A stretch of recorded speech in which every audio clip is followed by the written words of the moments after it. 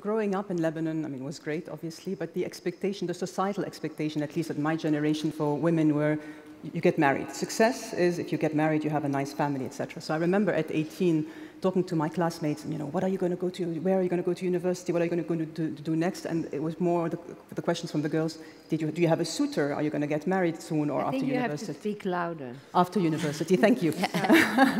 And so my parents really encouraged us to pursue our education, both my sister and I. And I was one of the very few girls that I knew who left home at 18 to pursue my education abroad. And I think that helped in setting the stage moving forward.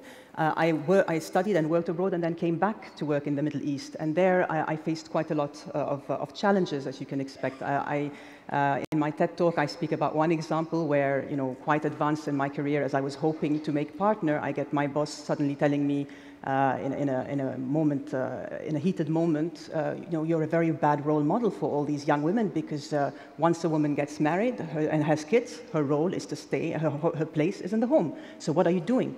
And that was like a moment of truth. Where do I go from there? I had other examples where I had agreed with my superior that I would present the work to the client, and I get there, and we go there, and he starts to present and goes through the whole presentation. And then at the end, I'm like, whatever your name, I thought we agreed that, I was going to present this work. And he said, but you're too pretty. Didn't you see there were 7 guys there? They would never have been able to concentrate on what you're saying. And when I got pissed off and I said, we're not at a bar, you're not picking me up, so what the hell are you doing? Why are you getting upset? Any other girl would take this as a compliment. So these were the kinds of things that you just face and that are common. And so you just have to. I think one of the key rules is really build a very deep belief that you're going to make it, and never let anyone touch that belief. I'm going to make it, and I'm going to be an amazing mother and have a fulfilling career.